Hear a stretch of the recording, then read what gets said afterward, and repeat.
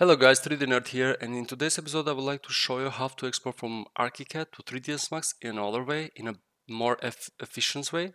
So here it is the model, quite simple, just some surfaces because that's what's going on here in this tutorial. And without losing time, I just go to File, Save As, Export, yes, and I'm going to show you again, Save, and nothing else. Yes, I want to replace it. There are more polygons if you export it as a SKP file. You have to take that because it will show you the double sides of the wall, just not like a box, but with different.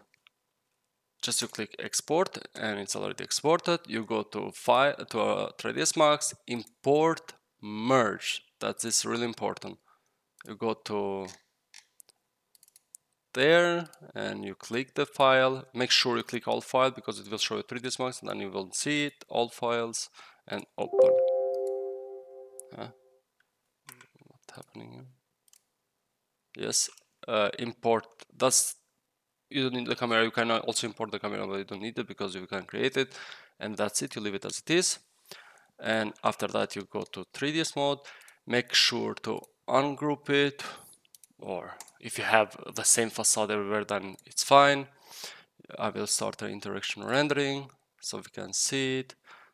Here it is, and I want to adjust this. We don't need right now. And you go to the slate material, which is really important, and what you have to do is you go and pick up the materials. So pick up from object, and then it will show you this one, which means this is a double side, so facade. You can see that facing and back, facing and back. And after that you have just to go here, pick up a material and replace it. I mean, it's really simple. What we want to do is we can go here, apply to the face and to the back. You can remove this one here, and then it will show you, no, I made a mistake, and now it is all there. But the important thing is that it didn't touch the inner facade.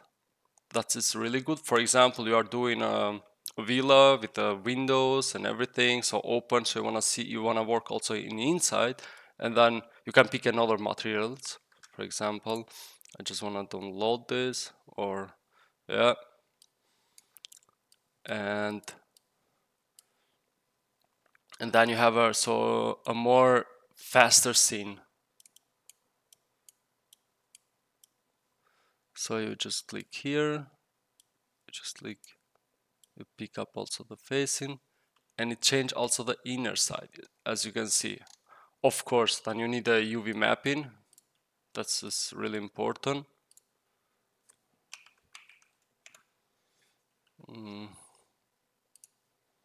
It's a box, and then of course then it will work much more better. You can see it already. So thank you guys for watching this video, and I will bring you more content about this really important stuff. Thank you, and don't forget to subscribe. Bye bye.